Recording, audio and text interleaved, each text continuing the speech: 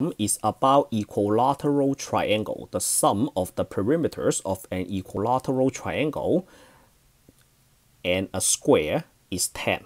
Find the dimension of the triangle and the square that produce a minimum total area. So in this problem, I gave you two pictures, one equilateral triangle and then one square. They gave me a perimeter. So the total perimeter is equals to 10.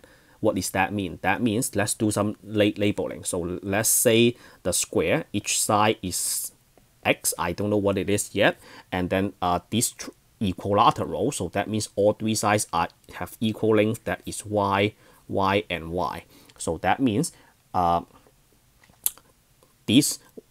add the 3y's up, you add the 4x up, the sum of these 7 edges is equals to 10. I want you to find the dimension of the triangle and the square that has the minimum total area. So go back to my primary and secondary equation. So we have one primary and then we have one secondary. So for the question, they are asking for total area, right? So that means the primary must be area. So other than that, the secondary must be about perimeter. Okay, so what is the perimeter of the two figures? So the perimeter is equals to 4x, right? X plus x plus x plus x, and then plus 3y. So the sum of these 7 edges is equals to 10. So 10 is equals to 4x plus 3y. That is my secondary. And then my primary is the area, right? The sum of the two figures. Okay, so area is equals to, what is the area of the square? That is side times side, right? So which x times x, that is x squared. And then for the triangle, how do you find the area of the triangle? The triangle is base times height divided by 2. The base is y, but you don't have a height yet. See, there is no height at all. So for the triangle, let's draw the height. So this is the height, right? Okay, the base is equals to y. What about the height? So because for that, we have to draw another picture. So let's cut the triangle into two pieces. We have this, right? This is y, and then this is y divided by 2. I cut that into two pieces, and then this is a y, and I don't know the height. All right. So what is the relationship of these three sides using Pythagorean theorem? So this unknown height square plus y over 2 square, that is equals to y square, right? This unknown quantity is equals to y square minus y square divided by 4, right? And then this unknown quantity is 4. So we have a 4y square minus y square equals to 3y square.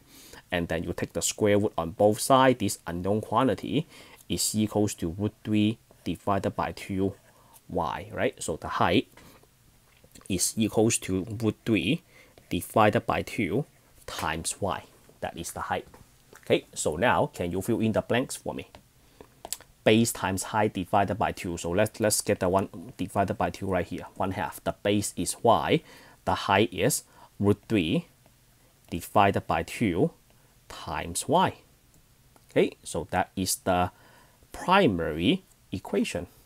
What's wrong with the primary? Nothing is wrong. The thing is, I cannot work with two independent variables at the same time. So you have to get rid of one of them. So we have x squared, and then we have a y and a y, right? So this one, I would like to use y as my only independent variable. So that means we have to do some works right here. So this one is 4x plus y equals to 10. I want to put that as x equals to some y. So first we have 10 minus 3y equals to 4x. So x is equals to 10 minus 3y divided by 4. So this is x equals to some y. And then I will put this x in here. So I'm going to put this x in here. So the primary function becomes a function in one independent variable, which is y. So let's write that primary function. So we have it's not a anymore, it's a of y equals to the square of that. Let's square that. So 10 minus 3y divided by 4 square, and then plus, so that is a square root of 3 divided by 2 times 2, and then a y square. So this is one function in one independent variable. I can take the derivative of this. Okay, let's clean up this as much as we can, because when we take the derivative, we want to keep the procedure easy. So a of y, so 4 times 4 is 16. The top is 10 minus 3y square, and then plus square root of 3 divided by 4y square. And then you have to fully expand the top. Do I need to do that? I don't think I need to do so. So the top, I can just go ahead and take the second derivative, because the first fraction is really just a 1 over 16 times 10 minus 3y squared, right? I can take the derivative of that. So you bring the 2 down, 16, and then you have 10 minus 3y, and then using a chain rule, take the derivative of the inside, you have a negative 3. All right, so a prime of y, so the first one, let's bring the result over. So that is 16, and then 2 times 10 minus 3y, and then times negative 3. And then the second one is easy. You bring the 2 down, so that is the square root of 3 divided by 2, y to the first power, and then you set the whole thing equals to 0, and then you have to solve for y. So I hate fractions. Let's multiply both sides by 8, so I don't need to deal with the fraction. So we are going to multiply both sides by 8. Oh, before we do that, why do I multiply both sides by 8? Because this is a 2, right? So that becomes an 8. So if I multiply both sides by 8, 8 is big enough to get rid of the 8 and the 2. Okay, so this side, I have a negative 3 times 10 minus 3y, and then 8 divided by 2 is 4, so I have a 4 root 3y, 0 times anything is 0.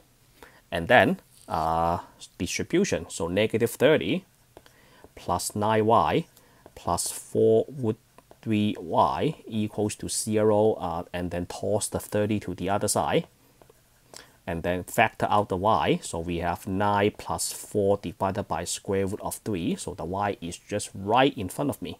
So y is equals to 30 divided by 9 plus 4 times square root of 3. So this is an exact answer. I suggest you to write this out.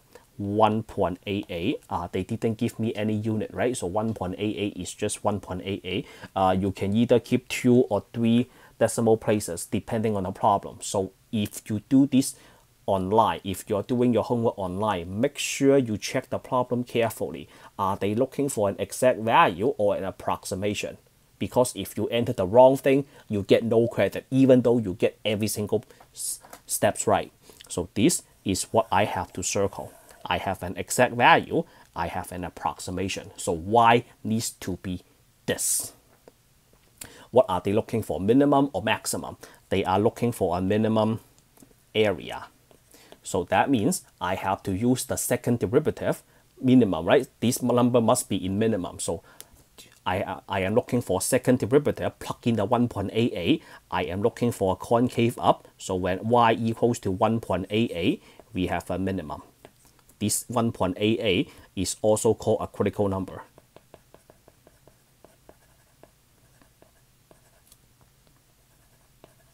Critical number. Okay, let's proceed to the second derivative.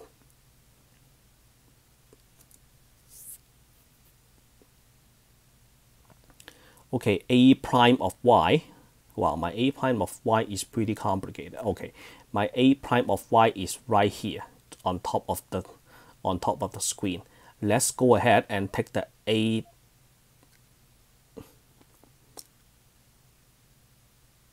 double prime. So a double prime, a prime of y is actually right here, right here. Okay, what is my a prime of y? That is too complicated. Let's write the a prime of y one more time, because I don't want to mess up any of this. So that is without the the A, so we have a negative 3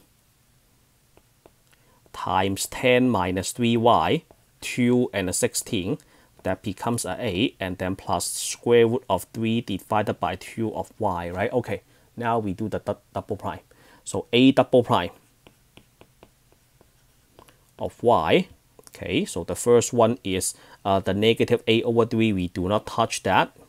And then take the derivative of the linear function, that is a negative 3, and then plus the square root of 3 over 2. So we have a positive plus a positive. I don't care what that equals to exactly. So that is 9 over 8 plus square root 3 divided by 2. That must be positive because everyone is positive. So positive, what is the positive? Positive, do I still need to do the plug-in? The answer is no, because there is no y for you to plug in. So even though you do the plug-in, you still get the same thing. That is just 9 over 8 plus square root of 3 over 2. It's always positive because there is no y for you to plug in.